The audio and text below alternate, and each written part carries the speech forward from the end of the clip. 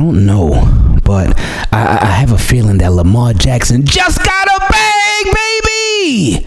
Not my words. That was my guy, Aiden. He just sent me that DM on Instagram because Lamar Jackson looks like he may be trolling yet again. Or is he? We will never know. But Lamar Jackson just posted a picture of himself on his story, just throwing a football. But, of course, he had on a Ravens hoodie and the hat and stuff. It was one of them games where he was sidelined. But that led a lot of people to believe that Lamar Jackson, he's starting it up again. And this is how you know when one man has the city of Baltimore and the state of Maryland and the state of Florida. Don't forget about us down here, too. But when he got them wrapped around his finger, because any little move that he makes, any little picture that he posts, especially if it got a Ravens jersey on there, it could send the shockwaves through the entire community. So shout out to Lamar Jackson. Then he posted a video that was put together by his production company, and it had Lil Shimmy in the background rapping. Now, the caption on that video, it said, "It's a lot of whispers like the Island of the Dolls in my universe." I don't know what that's from. I don't know if that's one of Lil Shimmy's bars from the actual song that was in the background. I have no clue. So I ain't even going to try to break that down. I'm not. I'll let y'all do that this time. But anyway, something that I did want to talk about on a more serious note. Brad Spielberger from PFF, he did a projection of a Lamar Jackson contract, what a Lamar Jackson contract could possibly look like. Now, he did not put whether it would be from the Baltimore Ravens or not, but that's besides the point. And these were the numbers that he put. He said, 5-year, $260 million deal with $208 million in total guarantees. So, did the math. That is 52 mil per year. And to find that out, whenever you want to know the average per year, all you got to do is take the total amount of the contract and divide it by however many years the contract would be. And again, this example was 5 years, 260 mil. So you take 260 divided by 5, boom, 52. That's it. Super simple. So that will put him up there as far as average per year. Now, the guarantee part, because that's where it's real right there. Because it says 208 mil total guaranteed. It's a lot of guarantees right there. That would be close to the top of the class, not at the top of the class, because of course you got Deshaun Watson. He had the 230 mil fully guaranteed deal, and Stephen Shoddy, he don't want to do no fully guaranteed deal. Most owners don't want to do no fully guaranteed deal. And my guy Nitro, when we had him on, he made a really good point about how that deal that messed up the Ravens. That messed up the Ravens for sure, and it did. It did. Because, yeah, of course, the next quarterback up is going to want all that fully guaranteed. Now, we haven't heard directly from Lamar Jackson. We only heard rumors that he wants it fully guaranteed. But, I mean, who wouldn't? Who wouldn't want a fully guaranteed deal? Like, it makes sense. But this deal right here, it's not bad. It's really not bad. Because it's obviously a lot of money, a lot of guarantees, 5 years. It would put him up there as one of the top paid quarterbacks. But the thing about this projected deal is that it could change very, very soon with the new league year right around the corner. Why? Because you got guys like Joe Burrow. He's getting ready to get paid. You got guys like Justin Herbert. He's getting ready to get paid.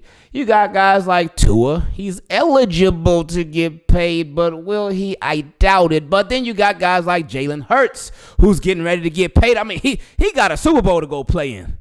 So he's a little busy. He can worry about the money after he takes care of the whole Super Bowl thing. But if he mess around and add a Super Bowl to his resume, ooh, it's going to be a beautiful thing for Jalen Hurts, man. Shout out to him. And then Patrick Mahomes, he's already paid, and he could possibly add another Super Bowl to his resume while being paid on that second contract. But anyway, a lot of money going around. But back to my original point.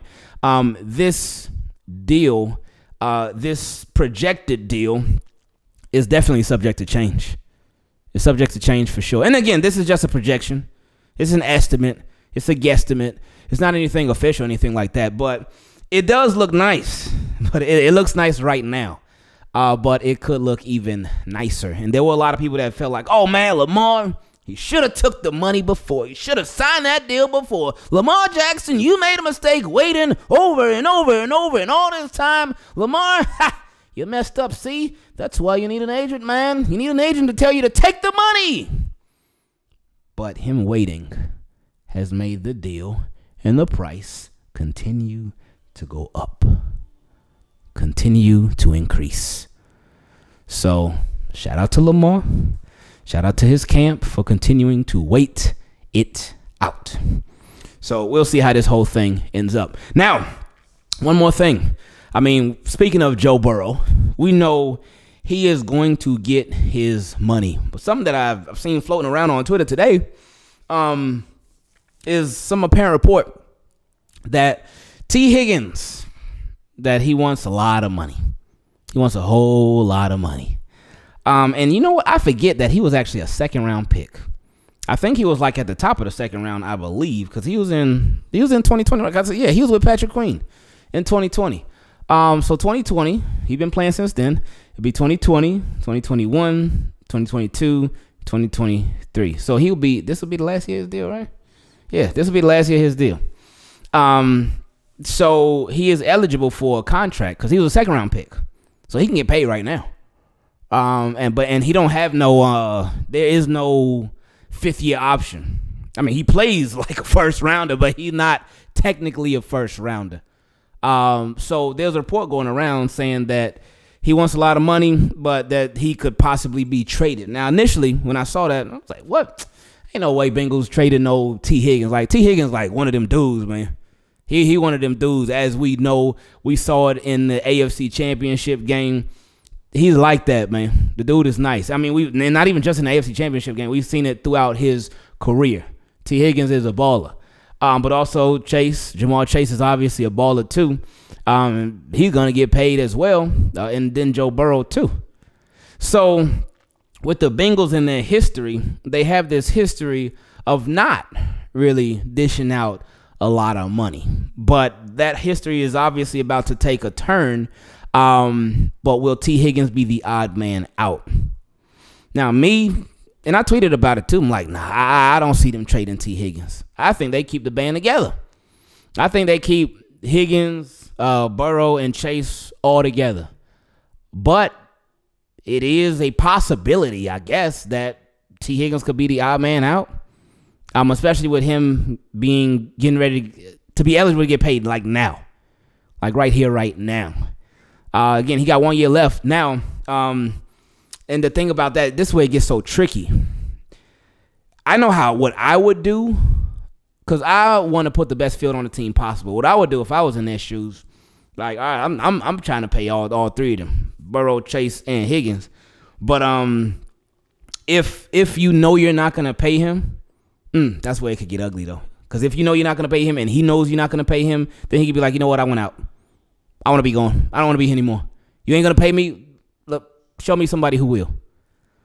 Because what I would want to do is I'd be like, all right, if we ain't gonna pay you, let's try to run it one more time.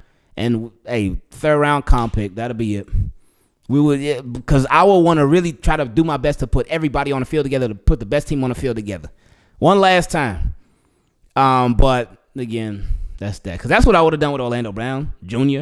And I had said that on here too. I was like, I don't want Ravens to trade Orlando Brown Jr. because I'd rather them keep him, especially just in case with all the injuries to Ronnie Stanley and stuff. But I know they did get a first for him, but they gave up a second. But anyway, so yeah, I would try to keep everybody together. But I get it. I get it if you try to get something for somebody right here, right now, rather than waiting and just letting their contract expire and you're getting a 3rd round comp pick. So I wonder what this offseason is going to look like over there in Cincinnati. Cincinnati they got some tough decisions to make.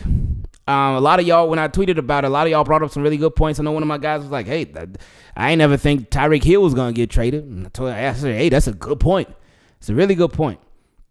And somebody else brought up the point that how they expect it to be Burrow, Chase, and maybe Boyd, but they expect Higgins to be the odd man out.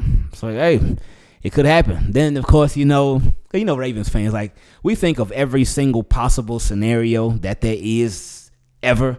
And then there were a couple of Ravens fans that were like, hey, how would you feel if he came to the Ravens? What if the Ravens traded for T. Higgins? And I'm like, hey, I would love if the Ravens got T. Higgins. I know it ain't happening. We know it ain't happening. Because he's nice. Then somebody talked about how they had envisioned the Ravens drafting T. Higgins and having paired him with Hollywood, and Lamar saying it would have been just such a great match. But yeah. So anyway, we'll see what happens with that. This, of course, is going to be just a crazy offseason. It's going to be a very busy offseason. It already has been a busy offseason. We ain't even in the offseason yet, but things have been busy as they always are. So I'm looking forward to it. I'm really looking forward to it. But anyway, I appreciate y'all. I love y'all. And I love how much fun y'all make every single day doing this. Thank you. Thank you for never taking anything too seriously. Thank you for enjoying yourself on here. Thank you for having fun on here, because that's what it's all about. I mean, it's about business too now, but having a good time is what it's all about. That was my primary focus when we first started this channel, was to be able to, talk football, talk the serious about it, talk the not so serious about it, but to sort of give everybody a break from, because, we got so many things that stress us out in the real world. We got so many things that bug us. We got so many things that irritate us. We got so many things that just drain us, that can take away from our happiness, that can just stress us out. We got so many things that we deal with. Everybody got things that they deal with, whether you know it or not. But I wanted this to be sort of a break, a temporary break from all of that. Spend 5, 10, 15 minutes on here talking whatever we talking about, and just give everybody a chance to relax a little bit. But I love y'all. I appreciate y'all so much, and we out.